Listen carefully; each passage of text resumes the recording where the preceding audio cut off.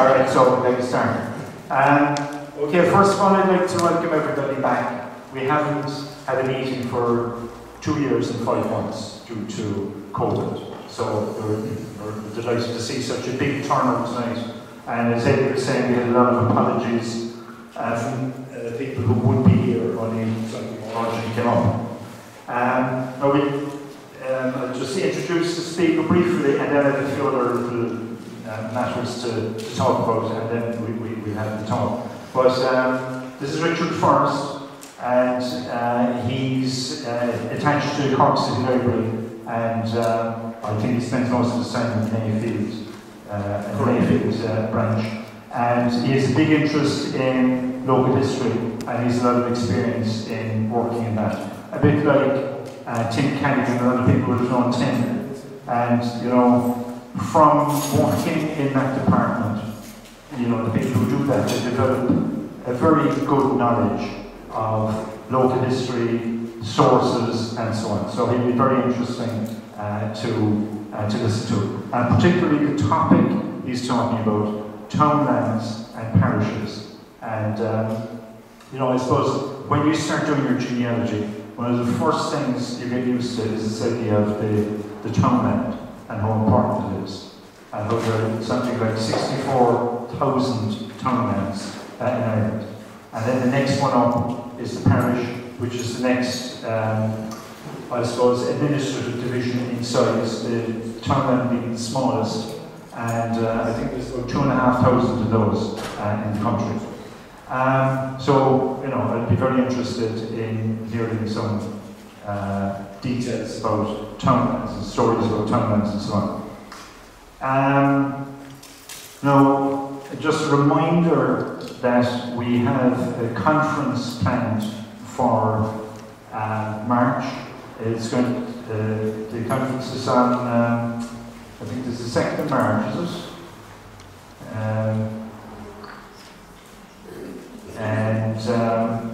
It's the title of it is Family Matters, and we have 3 lecturers going to be speaking at it. So we'll obviously be saying more about that as time goes on. Now, we haven't been meeting on account of COVID, and the committee got together there recently, and we were thinking in terms of how, if we have a similar situation arising again, we could keep the organisation going. And I suppose the thing that occurs to everybody is this application called Zoom, and a lot of organisations were kind of kept going using Zoom. And in the course of the last 2.5 years, a lot of people became fairly competent in that area.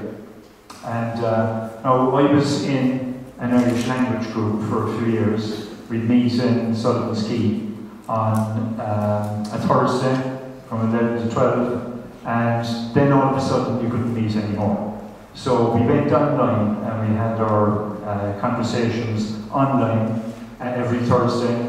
Now, a lot of the members of this Gael Taka, as it's called, had very little experience of computers, weren't kind of interested. They know how to do email and a few things like that. But Zoom is so easy. Now, for the person who's putting on or starting up the meeting, needs a certain amount of knowledge on it, but you know, not a lot. But anybody who joins us, basically, all they need is either a phone, smartphone, or a computer. Now, some of our members will be on a smartphone. They get an email with a link.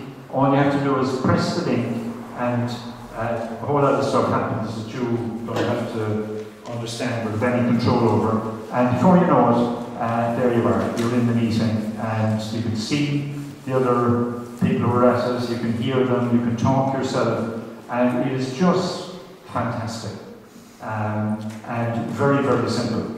So we're in the process now of setting up a Zoom facility for the Cork Genealogical Society. As I said, some of the committee members started it off last night, and we'll be sending an email out to all the membership and suggesting that maybe, you know, you take a particular week, put it on a short meeting, just to give you a bit of practice in it, and we'd kind of start it up. Now, obviously, we like the live meetings. Like we say with the Irish group that I'm in, it's the live meetings that we enjoy. You can go for a cup of coffee afterwards and so on. But occasionally, it is very useful to have the other facility. Now, we have to acknowledge as well the tremendous work that Eddie did during the last 2.5 years. Now, really, the only contact and the only communications that were put out came from Eddie, and they kept us all in touch with what's going on in genealogy, kept us in touch with sources. Now, particularly, we'd say Eddie sent out on a very regular basis the John Brennan article that he has on weekly, and information about all sorts of things, and that was very, very useful. And added to that, then we'll have the Zoom going, and we'll have the regular meetings. And like it is great to see such a big turnout tonight. So I think that's all I have to say, unless anybody would like to say anything themselves. And if Tuesday night meetings coming on, they're the best. You make people, that's fabulous for me, you know. Yeah, other people would have their preferences. I agree with that 100%. That you know, the online is a substitute, and that's basically all that it is. But you know, if we had another situation, we'd say when you take the situation regarding the cost of gas, the cost of electricity, and maybe halfway through the winter it'll become very expensive to open up a hall and to heat it and to light it, and maybe it'll become very expensive to travel because, you know, the prices of everything are kind of going through the roof. So it might be useful occasionally to have a Zoom meeting, and I'd recommend everybody to try and kind of get into it and just get maybe practice in logging into one little meeting, so that if it was necessary for us to have a big long break as we've had, we could actually have something going online anyway. Okay, well look, apologies there to Richard for keeping it so long, but we'll just ask Richard now to proceed with his presentation.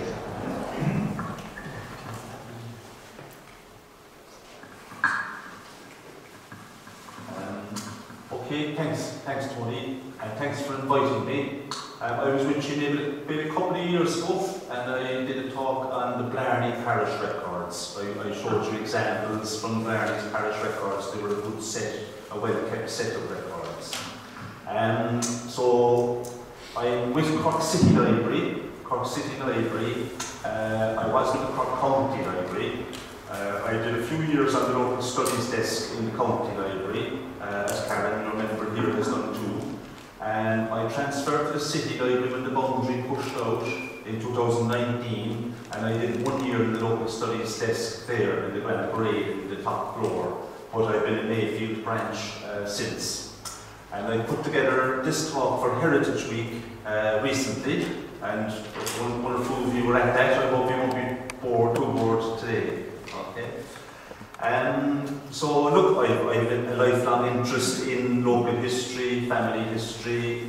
This is the Cork Genealogical Society. I'm certainly not a professional. I know John Brennan, and I'm sure there's people here will know a lot more than I know, but hopefully it'll prove interesting, and you might pick up one or two little pieces as well, and maybe we can exchange some information at the end and I can learn as well. So the title of the talk is Townland and Parish, looking at those administrative divisions. And you can see a lovely painting there on the front called Townland by Paula Poli, and I suppose it captures the sense of place. It's almost unmistakable as being Ireland, really, isn't it, with the little whitewashed cottages and that. And I suppose Townlands and Parishes, they're the stage, really, that our ancestors, particularly, but ourselves today, to some extent, act out our lives. They're like the stage for our lives, really.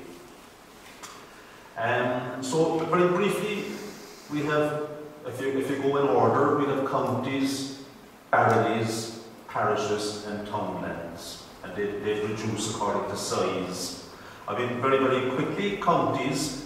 The county and the barony system are essentially imports from England. They really came in with the Anglo-Normans, who traditionally arrived first in 1169. And the county system was modelled on the shire system that developed in England, the shire system. By the 1200s, you had Dublin, you had Cork, Kerry, Oriel, which would correspond to Louth, Tipperary and Waterford. They were all what you call established shires. Okay? And following on from that then, you had Meath coming into existence in the 13th century, and Ulster and Connaught forming slowly.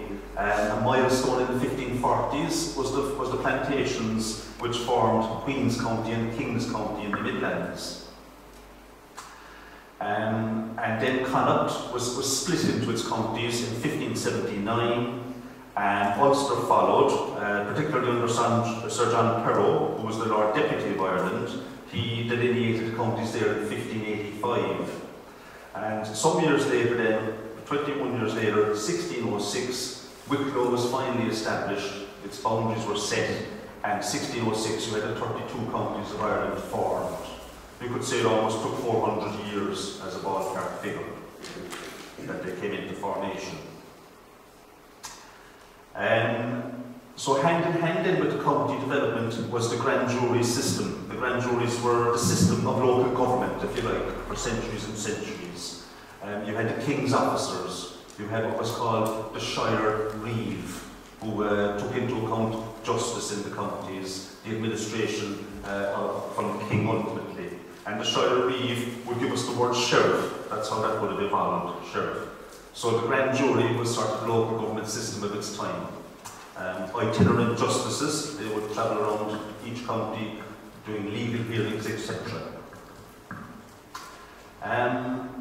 The grand juries then lost a lot of their authority, if you like, in 1838 by the establishment of the Boards of Guardians. The Boards of Guardians, they were primarily responsible for county management, the Boards of Guardians. And then 60 years later, 1898, you had the Local Government Act of 1898, and that set up the local authorities largely as we know them today. County councils, city councils. So 1898 when they came about, and that transformed county administration.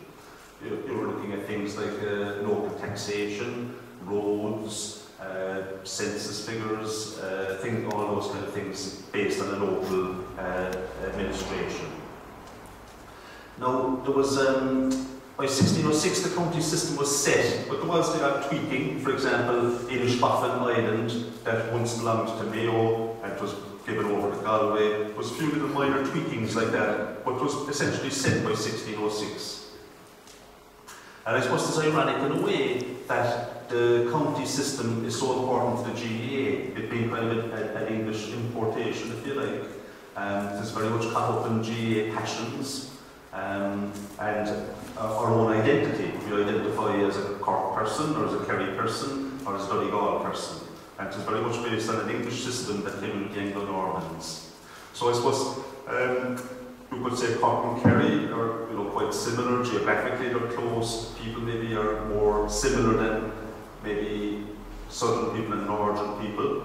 But there's still differences. So for example, if a Cork man says, I will, yeah, well, he means no. A Donegal person might click with that, but a Kerry person would.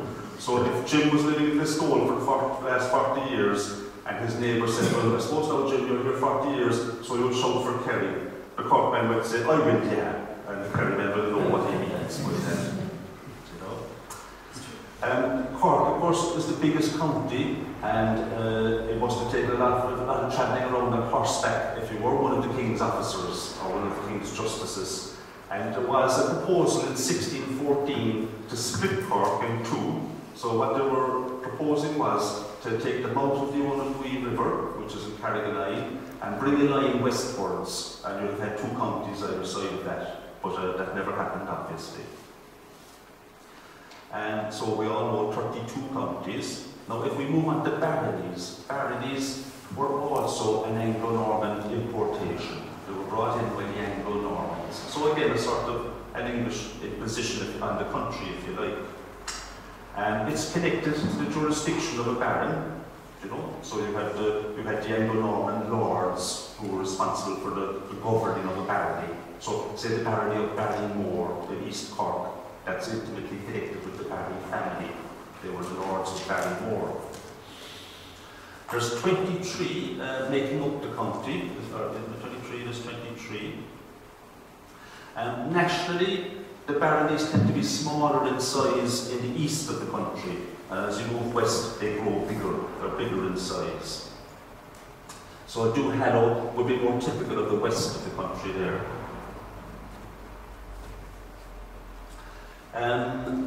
So you can see, you can see kind of Anglo-Norman names, if you like Barrett there in the middle, Courcy, Barryroe, and Barrymore, the Barry families. So you can see, and of course the McCarthy, a Gaelic family, if you like, with Muskerry. But you can see you can see names in some of those baronies. Some of them are very poetic. Some of the ones bordering Cork. From Tipperary and Waterford, we've Coshmore and Coshbride, DC's within Drum, and almost a Lord of the Rings type barony, Iffa and Offa. So it's like something from Tolkien. So nice poetic names, whatever their origins are.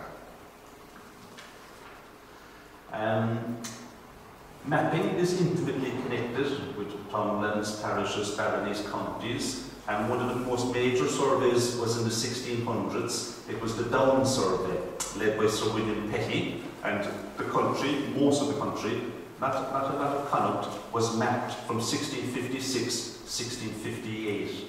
And beautiful colour maps, and there you can see the barony of Muskerry depicted in the Down survey. And a lot of that, of course, was connected with land possession.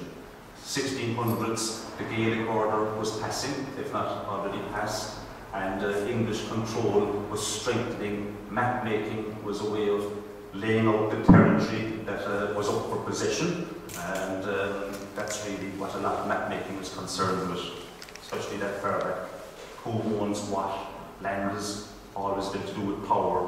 The more land you owned, the more powerful you were, that kind of thing. Nowadays it's a bit different. We could have our nice house plant anywhere, really. Once we have the house, the car, and broadband were flying. You know, but long ago, it was really the soil and the stones and the earth and that you needed your hands on to get by. In 1836, the grand juries were enabled by an Act of Parliament to divide large baronies, again to ease administration, and to unite small baronies. So at that point, they divided Carbery, they divided Muskerry. You can see there how they're divided. And Condons and Clangibbon, Orrery and Kilmore, they would have been separate baronies originally, and Ibane and Barryroe. So that was for the purposes of administration. But it did lead to the confusing situation where you now have 4 Carberys, if you like. Carbery East, Western Division, Carbery East, Eastern Division, Carbery West, Western Division, Carbery West, Eastern Division. If you didn't know which one you lived in, you could be forgiven, I suppose. I should point out that the baronies really, they functioned like mini counties. There was no great difference between counties and baronies. They were involved, they were concerned with local administration. So tax might have been collected on a barony basis, it might have been collected on a county basis. The county cess, the barony cess, it would be going towards things like road maintenance and that. So you could possibly argue that a few hundred years ago, if you were travelling between Muskerry and Barrett's, you might suddenly notice a difference in how the road was kept, much as if you were entering a different county now, you'll often see a different type of Carmack or something like that. So they were sort of mini counties, that's the way they worked. And of course, the Local Government Act of 1898, that really consigned baronies to the dustbin of history. They really were effectively finished. They still had a bit of legal standing, but they were effectively gone. Now, they would live on, of course, in common language, in songs, like the Bowl Taily Quill. There'd be a bit of baronial pride there. And also something like hotel names, you can see there, you know, athletic clubs, Macron and Ferma, they use several barony names for their divisions within Cork. So there is that existence still. The historian C.J.F. McCarthy, I don't know if some of you remember him or not, but I don't remember him now, but I heard that one time he was asked what was the purpose of a baronial high constable. That was one of the baronial administrative officials. And he said, well, by 1898, when the Local Government Act came in, it was essentially to go to the funerals of other baronial high constables. So there you have a list of the baronies in the 1881 census. It's showing you that you know, they were used for census returns as well. And there you have the list of the baronial high constables in 1898 from Guy's Directory. And you know, you can see that the names of the great and the good at the time, some of them indeed are living within their baronies, and others are, like you can see, Thomas G. Hart are here. He's down in Queenstown, he's the baronial high constable for Duhallow. So as I say, 1898 they were effectively finished. Now, on to parish. We want to talk about parishes and townlands. That's what we're going to do. Now, the parish and the townland, they differ in that they're of greater antiquity. They're of greater antiquity than the county or the barony. They're older. Okay? And they existed before the arrivals of the Anglo-Normans. They were in place, they were up and running at that time before the Anglo-Normans arrived. And the Anglo-Normans didn't do a whole lot to alter them as they were when they found them. They did sometimes rededicate churches to saints, the kind of pan-European trend of naming a church after St. John or St. Mary or St. Nicholas, etc. So there was a bit of that renaming went on. Now the word parish is said to stem from the Greek paroikia.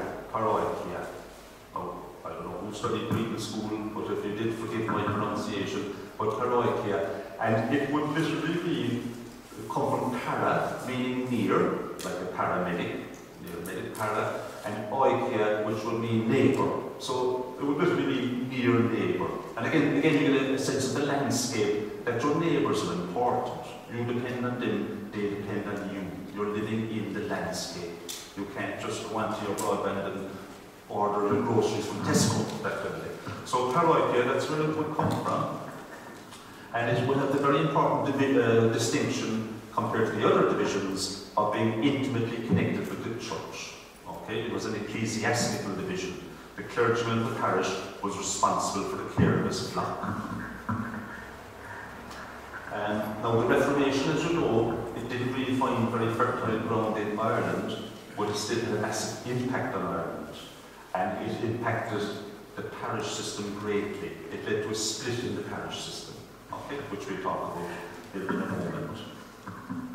Essentially, if you want to call them, I suppose, the New English Protestant arrivals after the Reformation, they really kind of requisitioned the ancient parish system that had existed for so long, and they based their own church upon it, but also civil administration, civil government, the ordinary government of the day. So the old parish system was taken over by the English arrivals, and they used it for their church, and they used it for the civil administration of Ireland. Okay? So then you have what you call old parishes or civil parishes, and then the Catholic Church started something different, which we'll refer to in a moment. Okay, so the two parish systems. Now, we talked about the Down survey, and in addition to the baronies, the parishes at the time were mapped. So lovely colour maps, and you can see how Alabulloch is depicted there. And you may even recognise some of the townland names which are in there. There's Leeds, and there's Kilberracurt, and there's Clanmoyle. You can see those. And then you can see the word mountain, and often you'll see the word bog, because the townlands, they're a work in progress. It's not the case that there was no townlands or parishes one day, and the next day they were all laid out. Okay? Certainly they're very ancient, but they evolve. And some of the names we can recognise are there in the 1600s. So that's from the Down survey.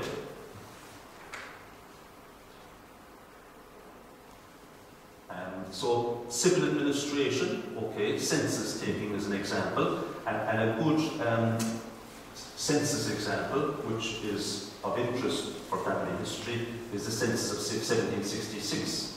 That was when the Church of Ireland clergymen, they were asked to count up the people in their parishes and declare which were Protestant, which were Catholic. Okay, that was the census of 1766. I think it may be going online. I think they might be trying to gather it all together. I saw that recently. 1766. So, for example, the parish of Carrigrohan Beg would be a small civil parish out there near Leamount Cross, beyond the Angler's Rest. There's a filling station there. Do you know that filling station? And the graveyard of that small little civil parish would be behind that filling station. That would be Carrigrohan Beg. Carrigrohan then would have taken in Ballincollig a much bigger area. So the clergyman for Carrigrohan Beg in 1766, he counted up the inhabitants, he said which were Catholic, which were Protestant, he gave the name of the head of the household, and he did them townland by townland. He was quite thorough. Others just gave a ballpark figure for Catholic inhabitants, gave the Protestant names, and didn't distinguish which townland they lived in. And John Pratt, he gave Cooleyduff 67 inhabitants in April 1766. So that's an example of using the parishes for administrative purposes. And so another purpose would have been the tithe collection, which would have been a taxation to support the Church of Ireland clergy. You're all probably aware of that. And in the tithe allotment books, you'll see names given that you won't readily recognise, because they're old parish names that would have faded out of common use, and the Catholic Church won't have kept them on. So here are the extracts from the tithe books. You can see Temple Bowden, you can see the parish of Tullid East there, and Kilshannig. So some of them are familiar, others won't be. For example, Knock Temple, that will cover the Fremont area in North Cork. Knock Temple will be the old civil parish name. So again, you can see the Church of Ireland state using the old parish system. The Church of Ireland really kind of almost functioned as an arm of government. The clergy were almost like civil servants really, as well as their religious ecclesiastical function. And they used the parish system. The other big mapping project, of course, was the Ordnance Survey, which was done between 1829 and 1842.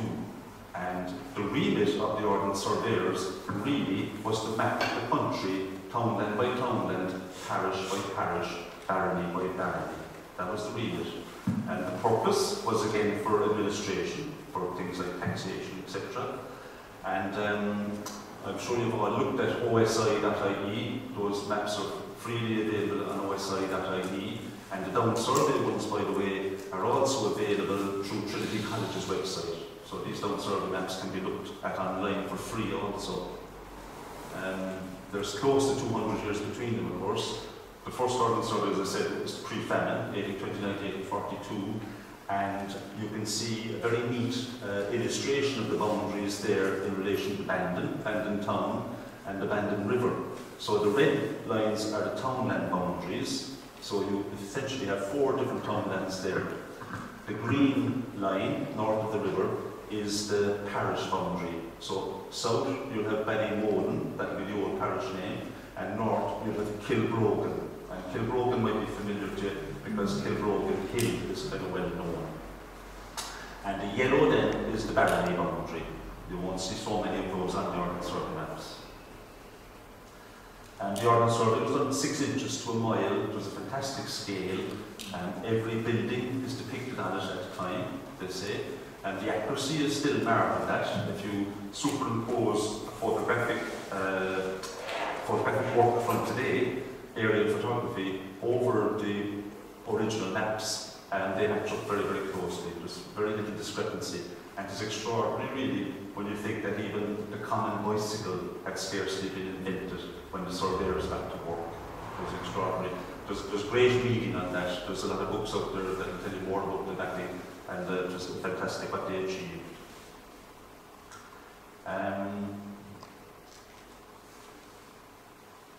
I came across the 19th century recruitment poster for the Ordnance Survey. It kind of breaks on all the expectations we have today of equal opportunities and fair working conditions. But I'll just read it out to you, because this is very interesting. I mean, the country really was mapped almost step by step, you know. The successful candidate will be expected to endure travel in lodgings. You can just imagine that now, some damp turf fire and rain coming in through a straw roof maybe. Also heat and cold, so you'll be working in all kinds of weather. And the boundary divisions that look in, they will also be expected to be men of activity that can leap, ditch and hedge, and furthermore can wrestle with the several rude persons with whom they might expect to be crossed and opposed. So you're going through the Townlands and somebody spots you and they're wondering what the heck you're doing there, so you might have to wrestle with them. So that was an ad from the time.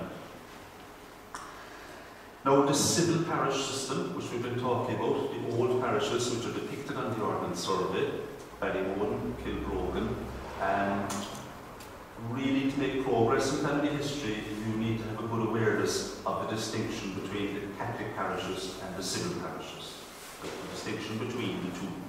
And I suppose basically, Catholic emancipation in 1829, largely achieved by Daniel O'Connell, that kick-started the Catholic Church into redesigning its own parish structure.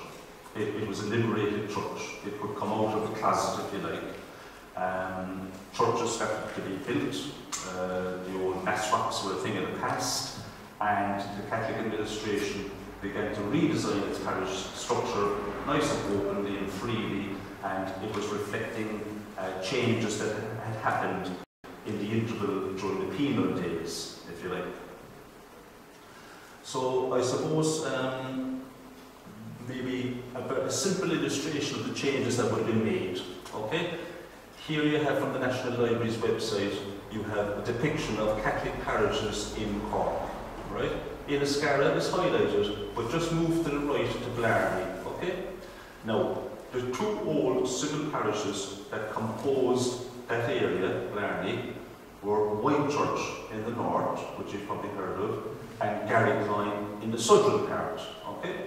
So, the way Blarney is depicted there is a composition of two civil parishes, two old parishes, Whitechurch and Garrycline. And basically, the boundary between those two old parishes was lifted out and it became one larger new parish. And the outlying boundary is the same as the old parishes had.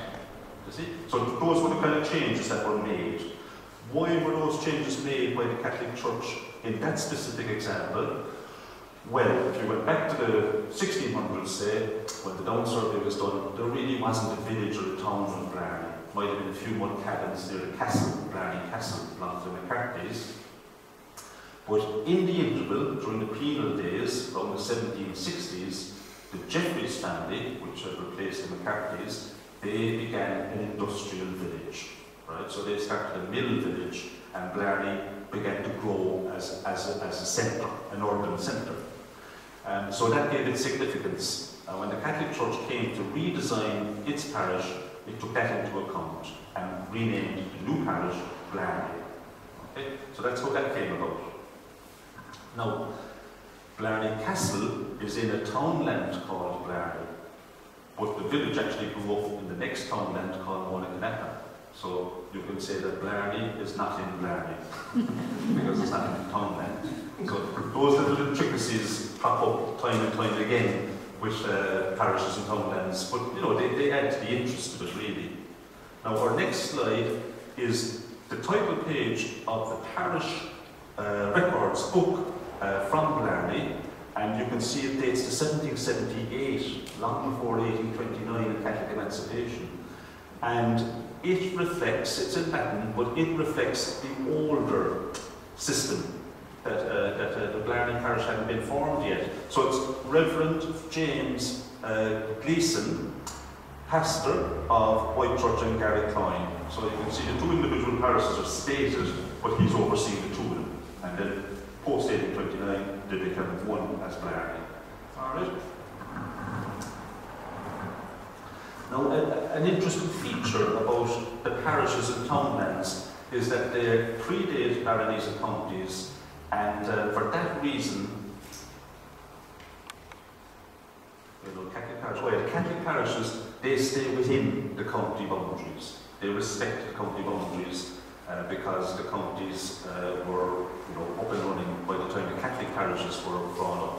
But the old parishes, they predate the counties, so they sometimes overlap between counties. So an example of that would be, say, Drushan down around Mill Street. Drushan is the old parish name, and that stretches over the boundary into Kerry. Another example would be Lismore and McCulloch, which would stretch between Waterford and Cork. Okay? That shows that the parish, those old parish boundaries are older than county boundaries. The civil parishes, they tend to be smaller in size, and there's 249 of them altogether. 249. And in fact, 8 of them consist of just a single townland, the civil parishes in County Cork. Of the 249, 8 are just a single townland. And here's a very interesting one in the Ordnance Survey. It's called Kilgrogan. It's a parish and a townland of 231 acres. And you can see it's got a green boundary and a red boundary, and that indicates that. And look how it matches the physical landscape of today. It still adheres very closely to it. Did it ever have a church on it? I suppose there was some little religious establishment maybe on it, but there's no indication even on the map of 1840. Now at the other extreme, you've Kilmuckamogue, which would cover Bantry and surrounds down there, and Glengarriff, and that comes up to 206 townlands. So from Kilgrogan, one townland parish, you have a 206 townland parish called Kilmuckamogue, which would cover Bantry and Glengarriff. Clonfert, that would be covering Newmarket and Entorp. That would be another very big civil parish in North Cork. And of course then you mustn't confuse it with Clonfert, which is a diocese in Galway. The names can be confusing. For example, if I asked you, can you be in Donegal and Clonmel at the same time? You would say, like, what you talking about? Did you ever do geography in school? Well, in fact, you can. You can be in Clonmel and Donegal at the same time without ever leaving Cork. Alright, and this map will show you. Because down on Great Island, one of the civil parishes forming Great Island is Clonmel. You can see the CLO there. That's the civil parish name. And down below it, in fainter writing, up above it, you can see Donegal. You can see Donegal Townland. There, it's written across the screen there. So that's a townland in the civil parish of Clonmel on Great Island.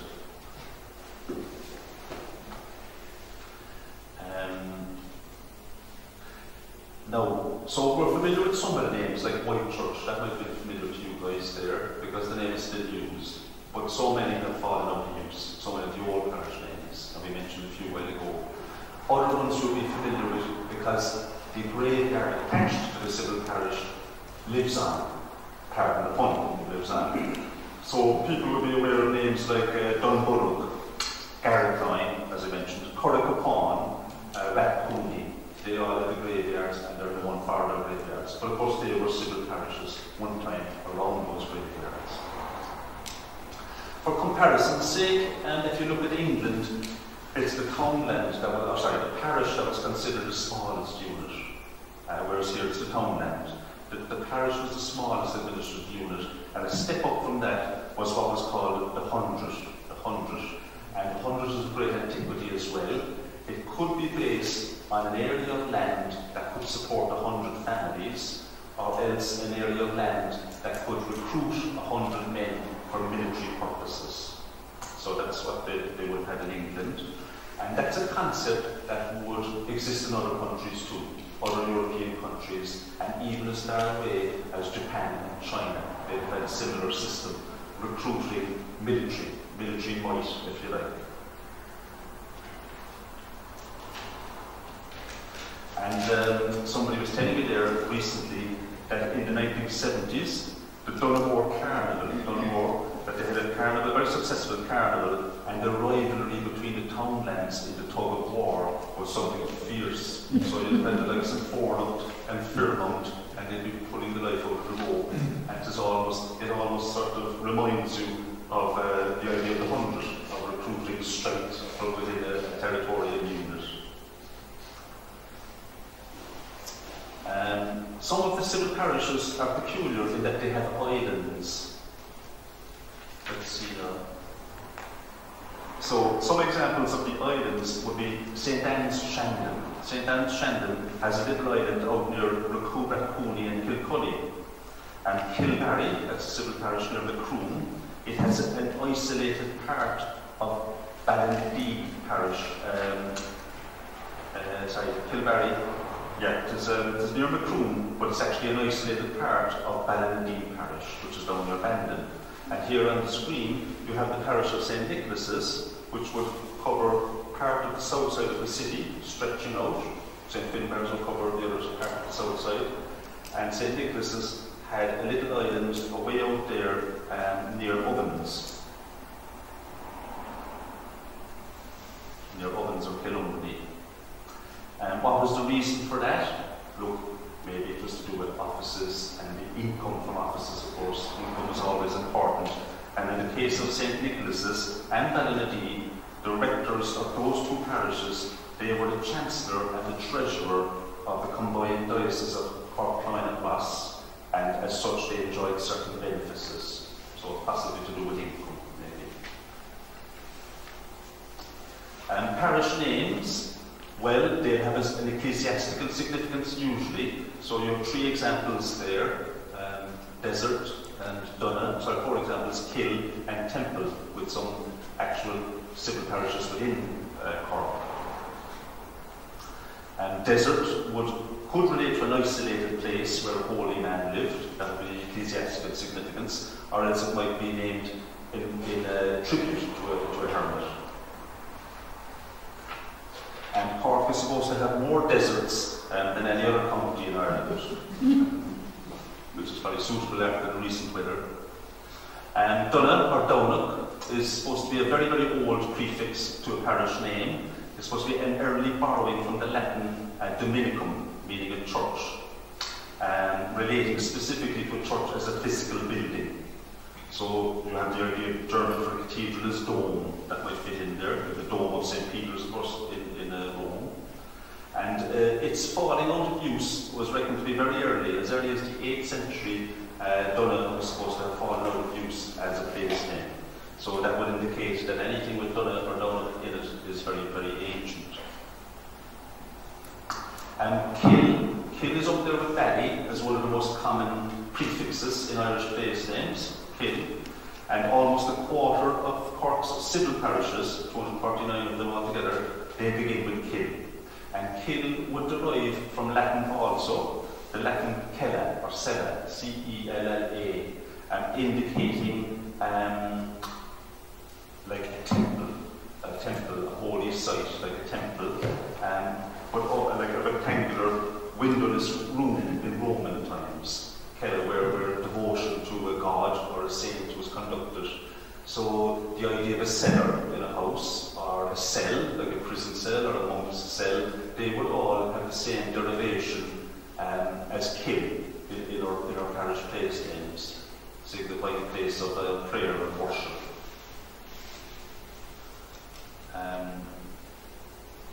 Now sometimes Kill is confused with Queel, meaning a wood. So sometimes when a townland name starts with Kill, it actually would be a mistransliteration for Queel, meaning a wood. rather than a church or a holy place.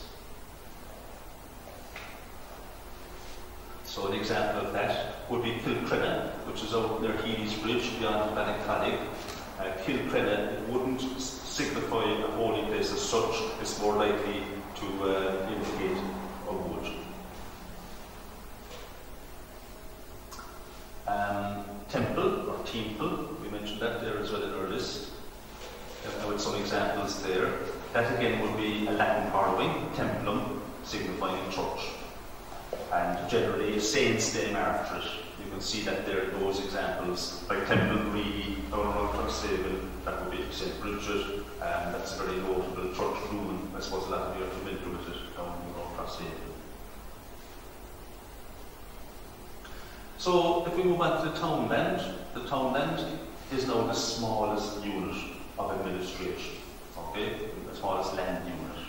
And all the other divisions that we were mentioning, like parishes and counties and baronies, they're simply collections of townlands. They're a collection of townlands. They're like the building blocks. And County Cork is made up of 5,429 townlands. So almost 5,500 individual townlands making up County Cork. Again, very ancient, like our parishes. They rarely transgress boundaries, very rarely they transgress boundaries. They stay within the old parish boundaries.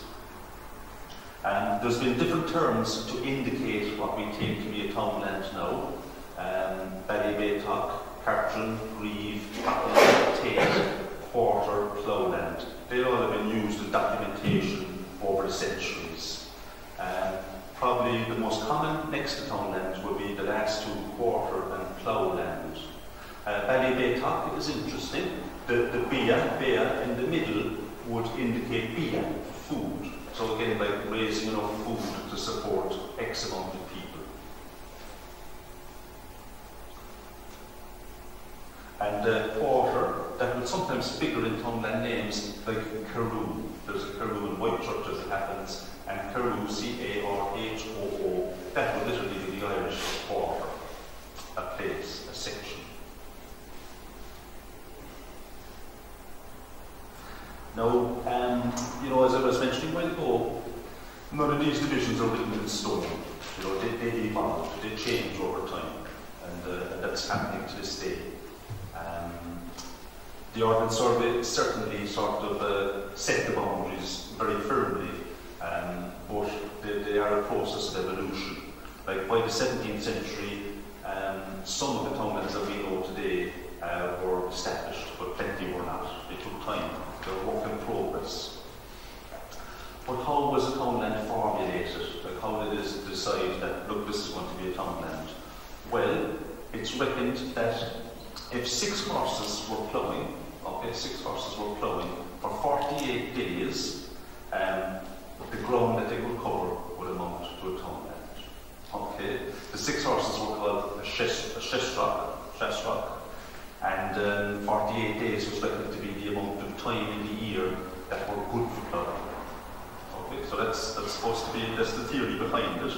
Now you might think then, well, wouldn't they all be the same size, same amount of horses doing the same amount of ploughing? Well, of course, the nature of the land would dictate a lot. So a large townland may often be poorer quality land, or historically it might be poorer quality land, because it would be plain sits, of course, and smaller townlands are often good quality land, better quality land. Okay? So that's the thinking behind it. And the link with the shestrach is evidenced in some place names. So, for example, here you have a townland called Parishes, which literally means ploughland. You see, Farron is the land, and Shestrach, that's in the second part of the name. And that's down there on the Bandon River. And I have the 3 map examples up there. You have the Down Survey from the 1600s, the Ordnance Survey from the 1800s, and a more or less contemporary photographic from the air. And you can see how similar they are, especially across the river. That really is like a permanent boundary. But as we know, rivers shift and change as well. So Parishes, so that gives you the shestrach in that. And then along the Function River, the Function is Farranlaw Sheshry, which will be the half ploughland, Lap or Law Sheshry. The very, very smallest townland, just a piece of useless information, the very smallest townland in the whole of the 32 counties is reckoned to be one in County Antrim called Mill Tenement. And Mill Tenement is 1 acre, 1 rood and 1 perch.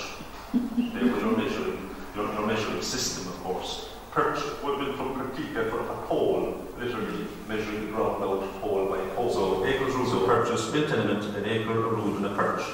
On the other end of the scale then, you have to go west, which you might expect. You have to go way out to Mayo to Sheshkin. And Sheshkin, there'll be more than one of those in the country, of course, but this particular Sheshkin is 7,012 acres. So you could say 7,000 times the size of the smallest townland.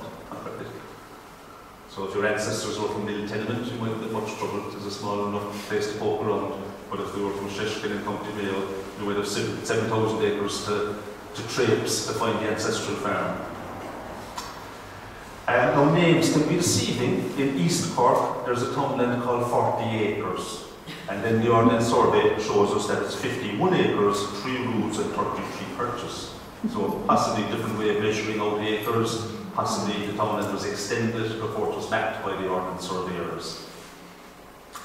A very small townland in County Cork, I'll put it up there for you, not much bigger than the one in Antrim, is called Troopers Close. That's down in Kinsale, and it is 1 acre and 3 roods.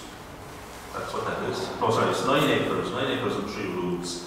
And I mean, it's all very evident. Troopers Close, there you have an ordnance ground in the middle. There's a military establishment, infantry barracks written up there, plain and simple. So, you know, is it an ancient townland? Who knows?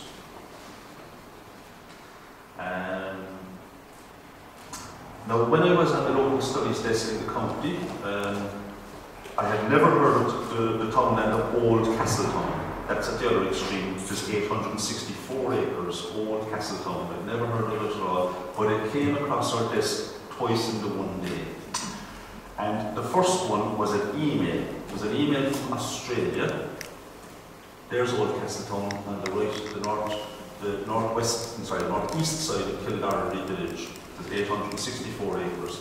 And we got an email, and this lady in Australia, she was asking, could we find out anything at all about her ancestor, who was called Maurice Healy, and who had come to Australia in 1825. He'd been transported over there, and she wanted to see if we could learn anything.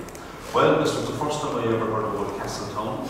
I looked up the Ordnance Survey, I found out where it was. There it was in Kildare, and it contained the Fair Green.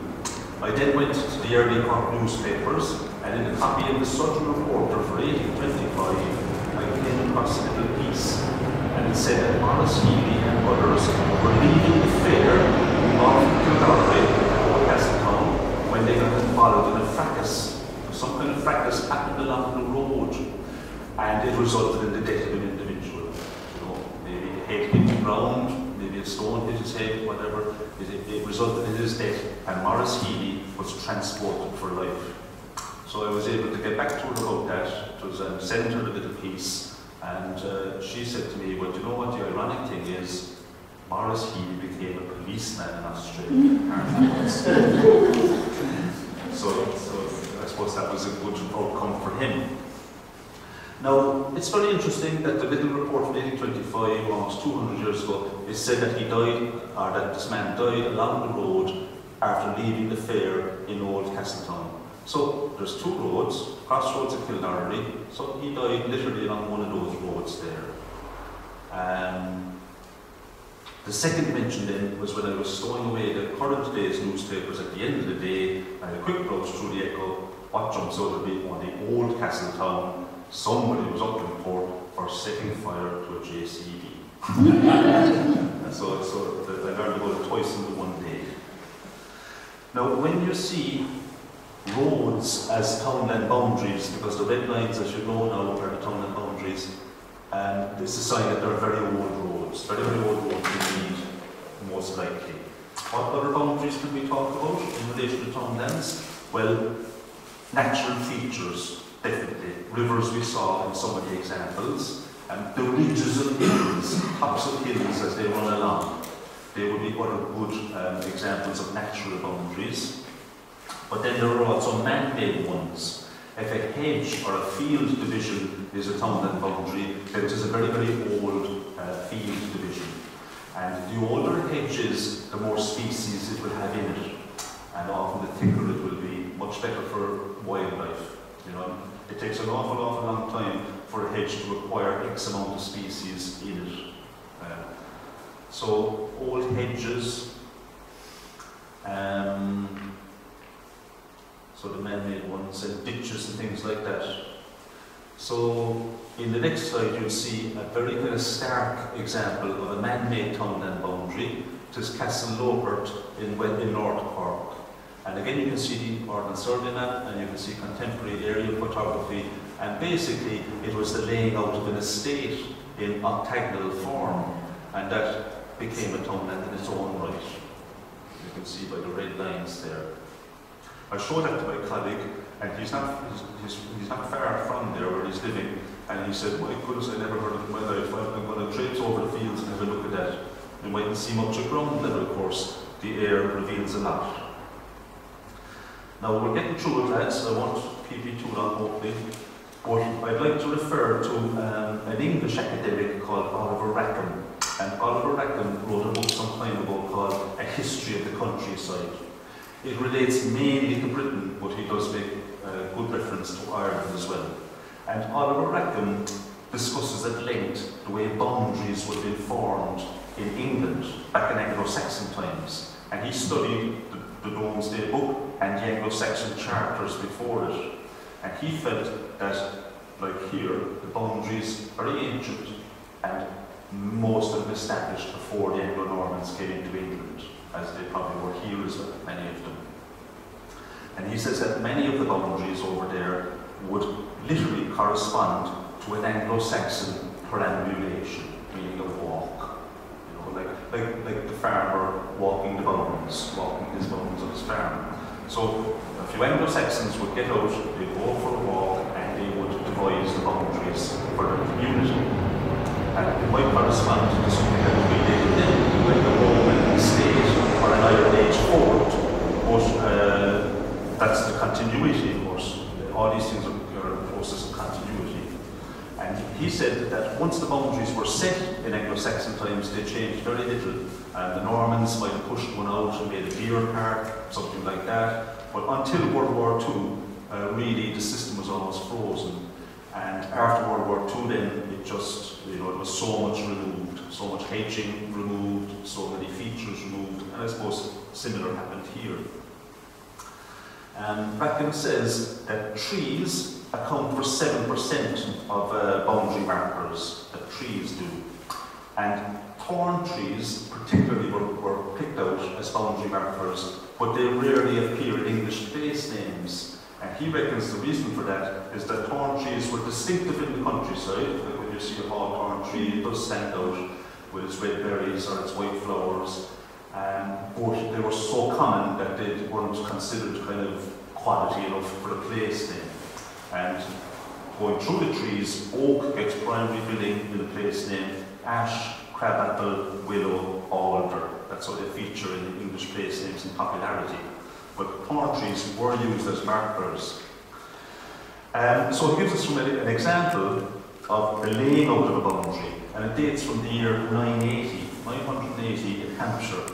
It's in an Anglo-Saxon charter. It says, to the two oaks that stand into the road, then along the hedge to the east of Lamphurst, to the ivy tod, to the stock that the swing gate used to hang on, from the stock out through the middle of Hill Lee, to the old ash, from the ash south over the road to the apple tree, from the apple tree to the white hazel, along the hedgerow and out to Limburn. And there you had an entity delineated in 980. And I think it's probably safe to presume that our own townlands were devised with similar reference to natural features like that. Roads and paths, they make up 10% of English boundary markers in the Anglo-Saxon charters, and fords and bridges, they make up 5%. And if we look at our own ordnance survey from 1840, up there are castle lines. We have two examples of that. Over on the left you have Bride Bridge, and it's a boundary marker. There's 3 townlands depicted there if you follow the red lines. And the other little piece is a ford. It's a Bailacombe Ford, and there you have 4 townlands marked by the ford, you know, on either corner of the ford, if you like. We're looking at the red lines. So that would correspond neatly to the 5% figure here in the Anglo-Saxon charters, fords and bridges making up the markers. Now I did refer to the original remit of the Ordnance Survey. It was to demarcate the 62,000 townlands of Ireland. 5,000 in Cork, 5,429, but 62,205 in Ireland. And Louth, the smallest country, was covered by 25 maps, 25. And they would be about the size of this table, or the table that the projector's on, possibly. So 25 of those would have formed County Louth in the Ordnance Survey. Cork, 153. So that would easily fill the room here, wouldn't it? That's how detailed the Ordnance Survey was that these examples are from. The whole country, 1,906 to map all of Ireland. As I said, housing, rivers, all the detail is on them. And we were lucky that we were one of the last counties mapped. The surveyors started in the north and they moved southwards gradually, publishing it county by county. 1829 at the beginning, 1842 they published Cork. And by the time they got down to us, they had decided to include all the field boundaries. That hadn't been done for the northern counties at all. So we got all our fields as they were in 1842 depicted.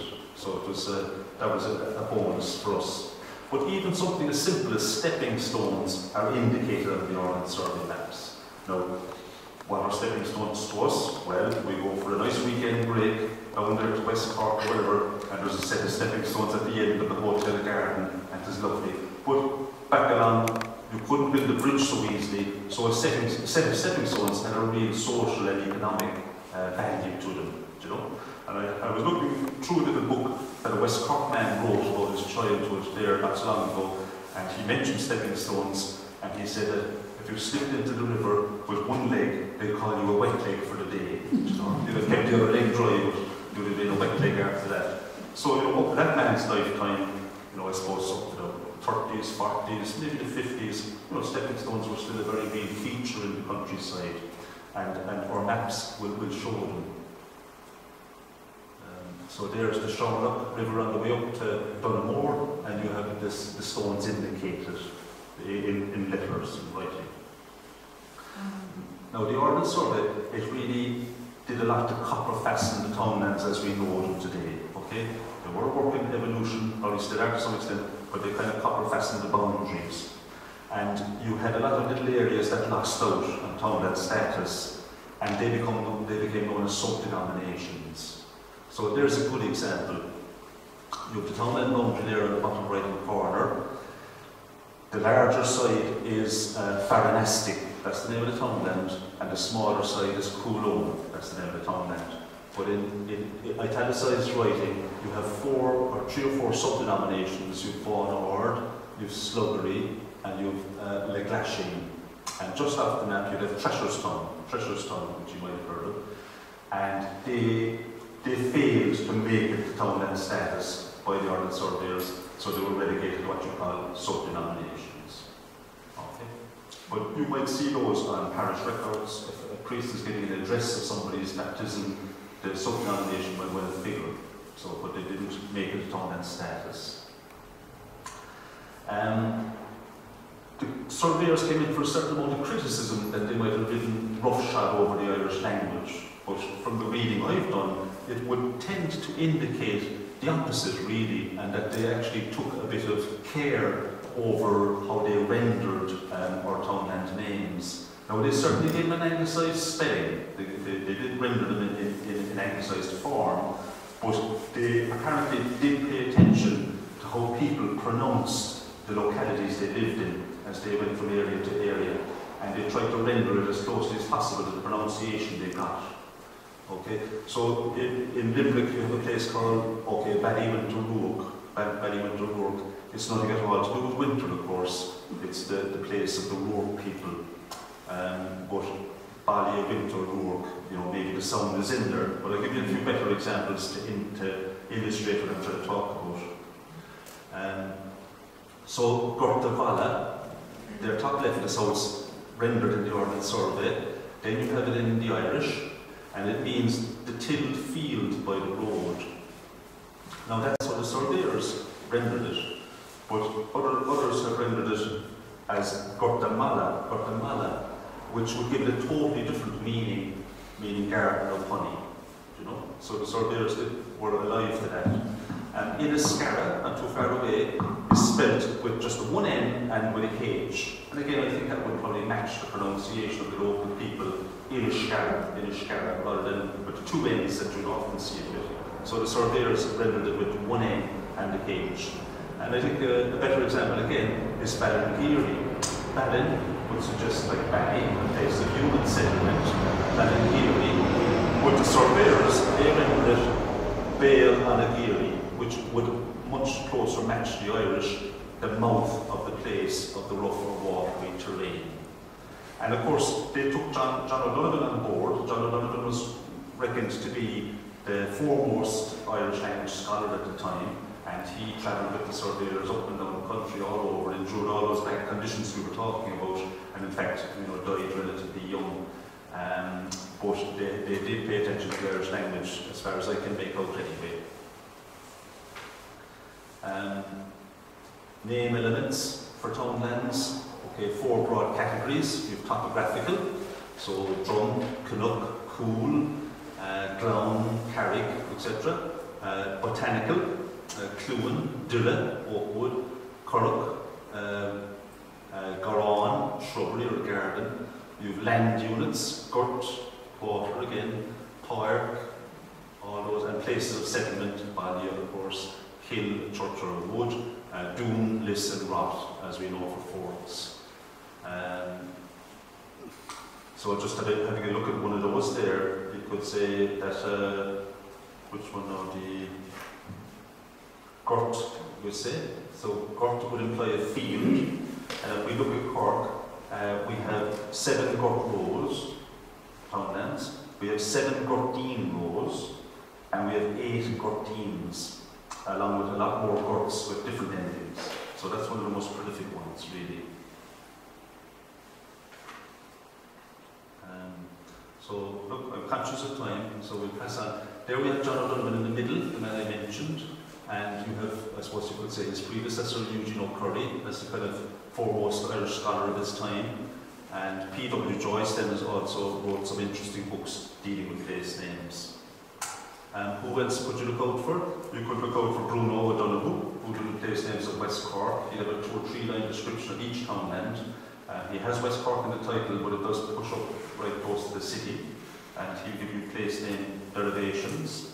You have, of course, Eamon Langford, who led a fabulous project for many years, Loganamach Corky, and he goes through barony by barony, parish by parish, townland by townland, and there's a whole case of blue spined books in the county library that can be referred to. As far as I know, they haven't made it online yet, but he had a lot of FÁS volunteers working on that project. He solicited all kinds of input from all around the county, and people got right down to field names, got right down to a turn on the road, little spots, wells, everything, place names. So that would be Eamon Langford. Another interesting figure is Michael Bowman. Michael Bowman looked at Duhallow in the 1930s. He got up on his bike and he cycled the whole barony. He talked to people up and down everywhere. He gave descriptions of ring forts, standing stones, stone circles, churches, graveyards, castles, even the fields within the townlands, but all concentrated on Duhallow. So if you are interested in Duhallow, his book is worth checking out, Michael Bowman. And among his more colourful examples is a townland called Rascal Street. Rascal Street in Duhallow. And in the Irish it is rendered as Shroyd na Gladoira. Shroyd na Gladoira. Literally a road along which rascals were living. Who were these rascals? Well, anyway, John O'Donovan, when he came upon it back in 1841 or thereabouts, John O'Donovan said it's a decent name. He liked it when he discovered it. And Bowman was a bit more diplomatic. He said, the present residents belie the name. They were better behaved. And Bowman goes into further detail. He looks at the fields within Rascal Street. No, that's not it, sorry. And he finds out the following fields in Rascal Street. There's a Quinlock, the stubble field, Park Tower, the well field, and in Sheen, a Pledaha, the little inch of the dispute. And apparently, there was indeed a dispute between the people of Rascal Street and the people of neighbouring Knockananna. And the dispute was settled at the inch. So maybe Bowman was right that the present residents belied the name. Another one that Bowman mentions is the little townland of Concealment. It's an English name, and of course, the vast majority of our townland names are Irish. And it's 87 acres, and it is nestled nicely in a corner, which is a triple boundary. It's a barony, a parish, and a townland boundary. It is like hidden away. So I don't know if that has anything to do with its name or not, but there you go. And you can see the parish of Kilbolan. We know that better now as Milford. You see, Milford would be the modern Catholic parish. Kilbolan would be the ancient civil parish. So they're just tucked away like that. You know, the Irish language, of course, is beautiful. It gives us fantastic, almost poetic names. You can see some from West Cork on top. Tronahoha that sounds like it's nearly laughing at us, and that's on Widdy Island. That's on Widdy. Doon, Liss, Rath, well, they're very common. Doon has a touch of the monumental, a monumental fort. They all mean fort, of course. So like the Fort of Kings, you know, like Doon-on-Ree, Doon-Barry, Dunworthy. Liss, on the other hand, seems to lack the prestige of Doon. Okay? It doesn't appear in the ancient Irish sagas, and it has something more of the everyday about it.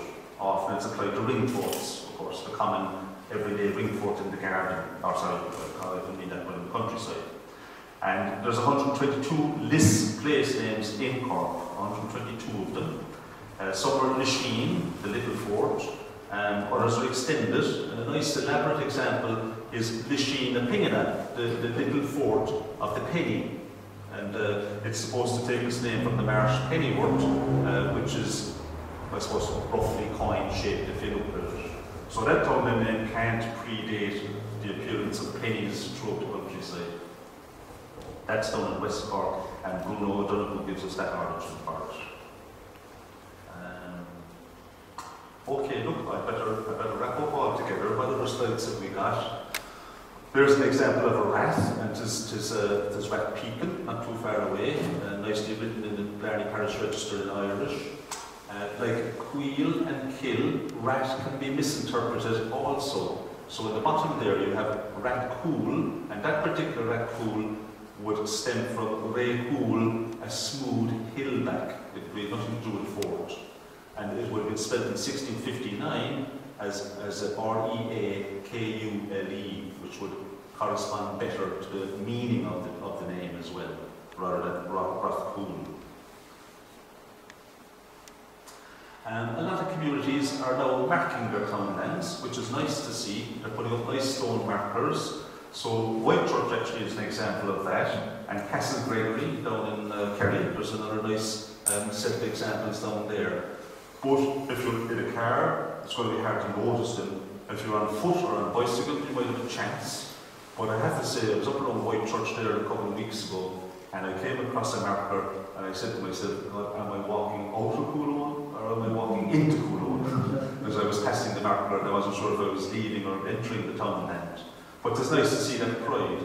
And apparently, when postal codes came in the north of Ireland in the 1970s, there was a lot of resistance to them because people felt they were going to do away with townland names, and they weren't happy about that.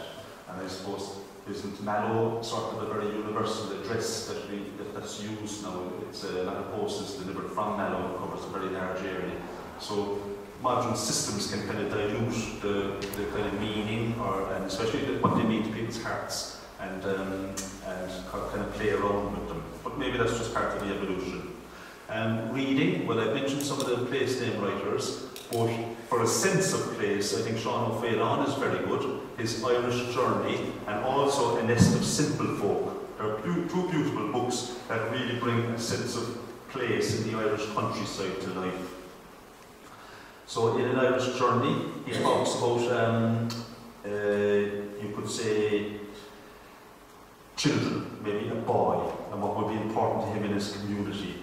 You know, that memory makes us rich as we grow up in a place. An old well, a gateway, the cold grey finger of the church breaking the level horizon, a river pool, a turn in the road, things that no traveller notices or wants to notice, but things for which a boy of this region would fight to the last drop of blood and call by the name of Ireland.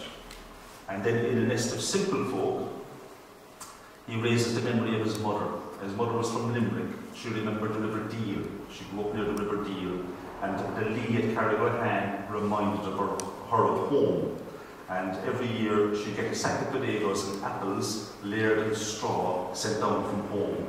And the smell and all the senses that it would evoke would remind her very much of home.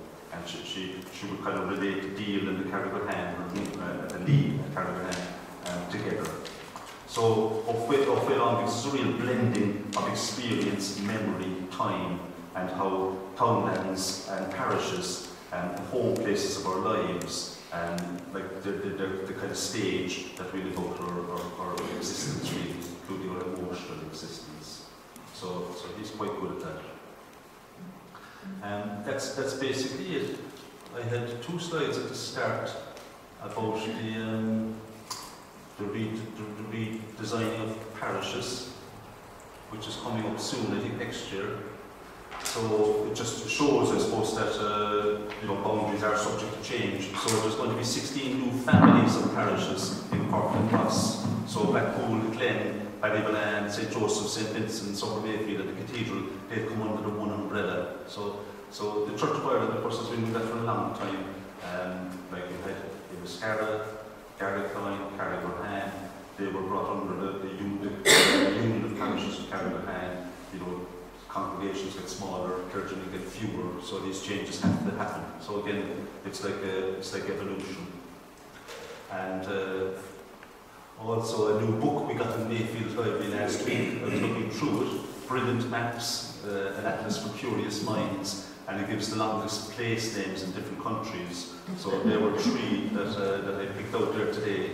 I'm not going to try and pronounce them, but you can see the place name pieces. You can see Muck, like Piggery between 2 briny places, and Druid, Little Bridge of the Tribes Glen. So they're supposed to be the longest Irish place names.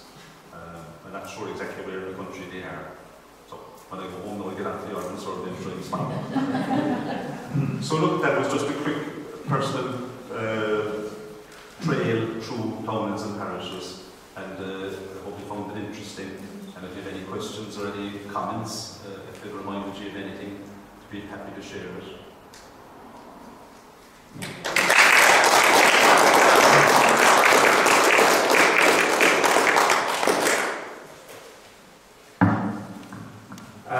I'd just like to thank Richard for a very, very interesting talk and very, very knowledgeable portrayal of what the Townlands are.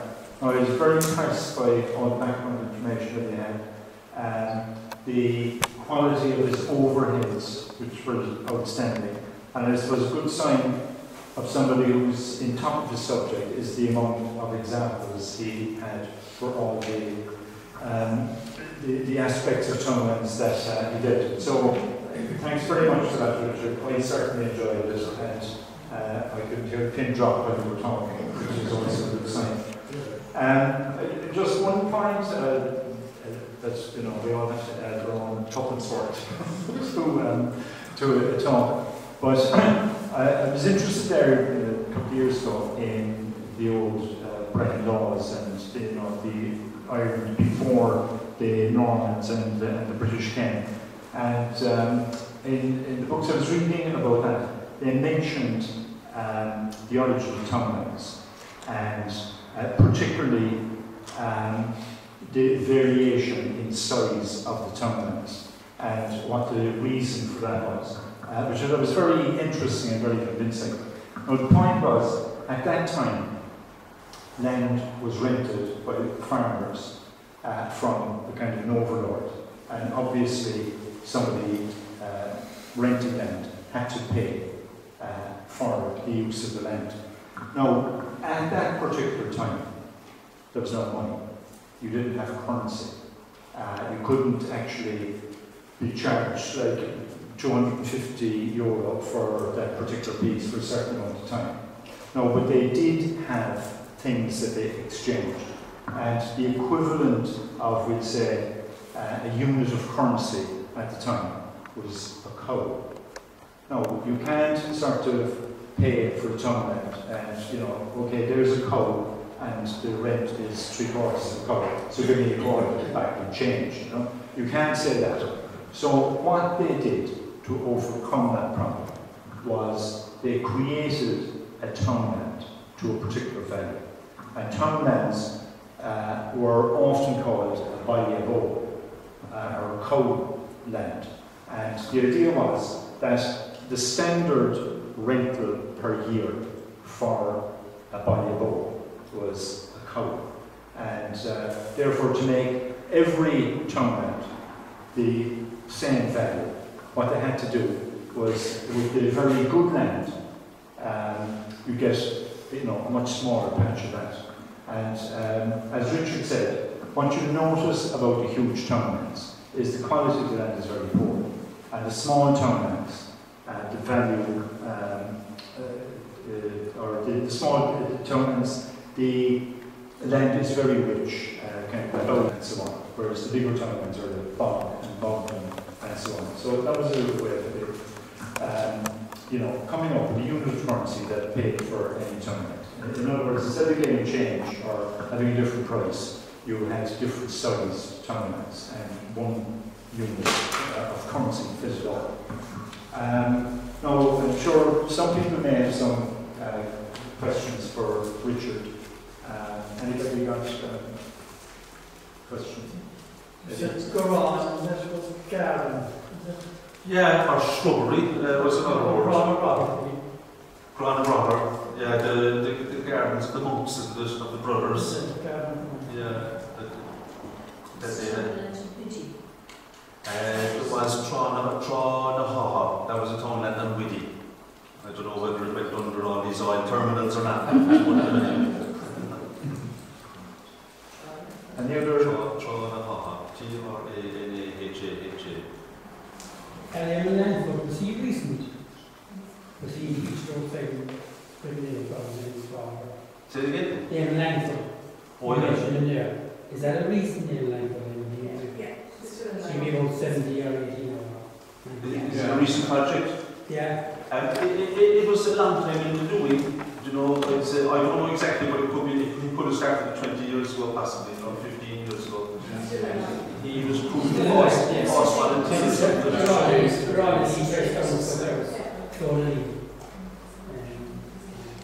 as I know, the only set I never did that one time in the family.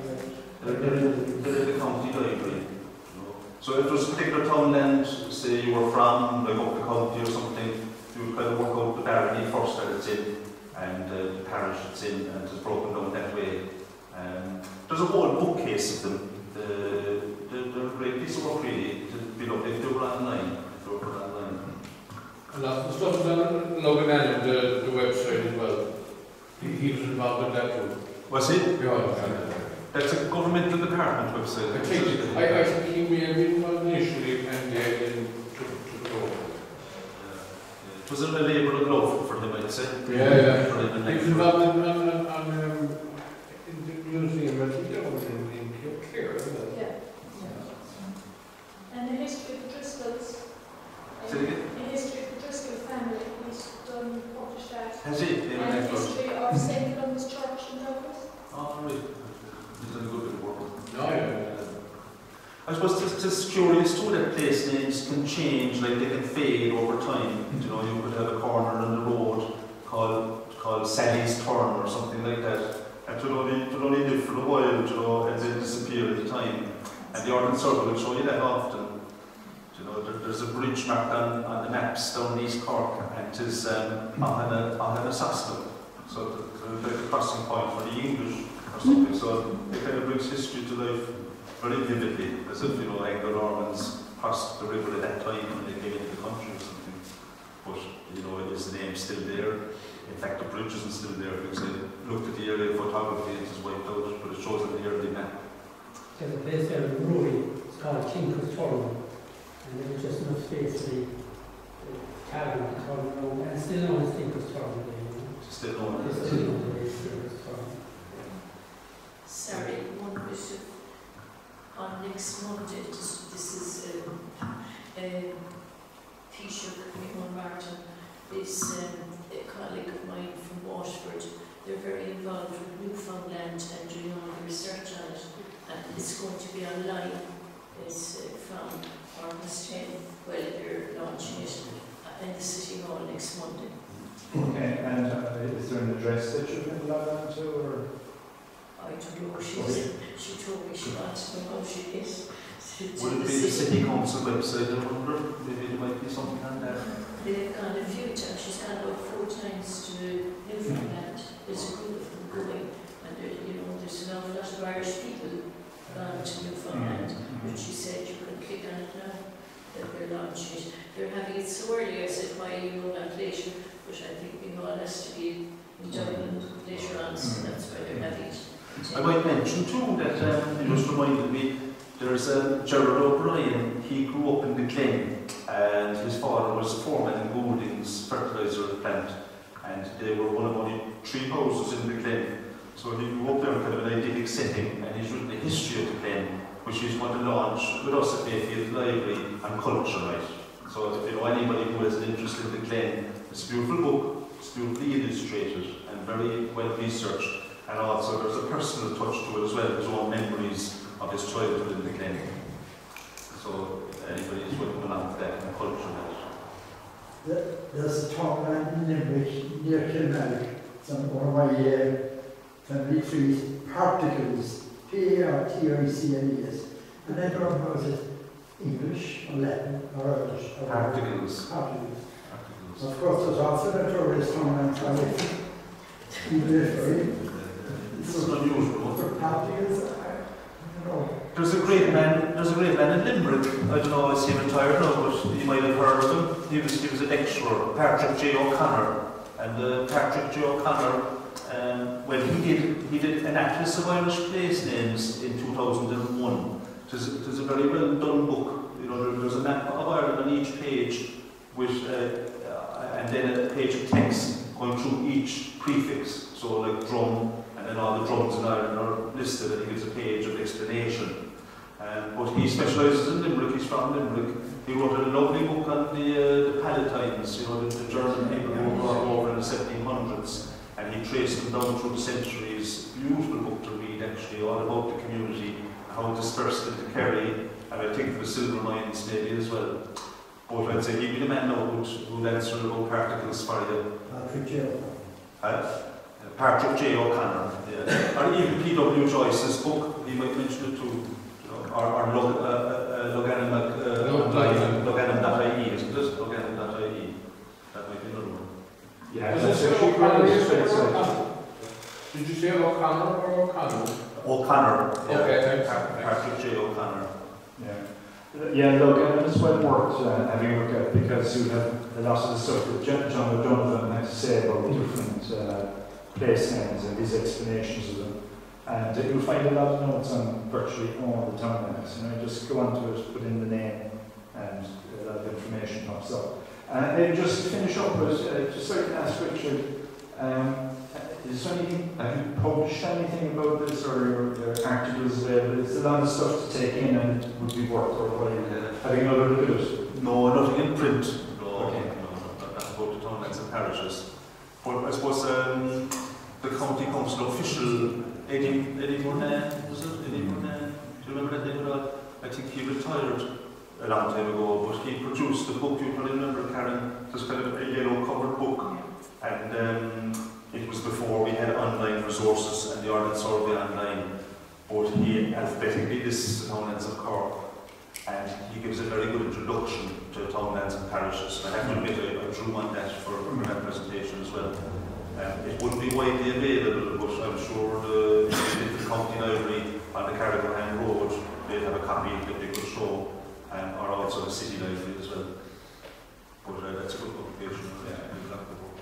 Well, thanks again, Richard. We all enjoyed it. It was a great way of restarting our society after 2.5 years of rest. So, do you want to say a few words before we close the meeting?